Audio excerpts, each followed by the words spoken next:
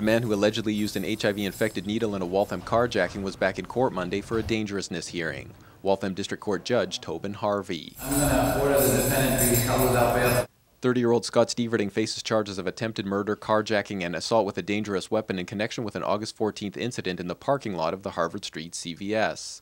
Waltham police officer Edward Scraggs was on scene. The middle said there was HIV in the needle, and if she didn't get out of her car, he was going to stab her. The 17-year-old female victim told Scraggs there was blood in the syringe. A police report said Steverding nearly hit her as he fled in her Jeep Cherokee, making off with her cell phone, purse, and a wallet containing $200.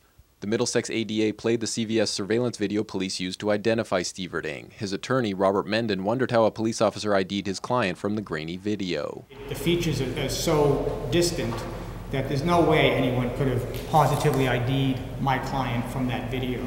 The day before the carjacking, Steverding also allegedly stole multiple packs of cigarettes from this BP Mart at the intersection of Maple and Crescent Streets. The store clerk picked Steverding out of a photo lineup, recognizing him as a regular customer. Steverding is homeless, but his address in court records is 89 Adams Street, about a block away from the gas station.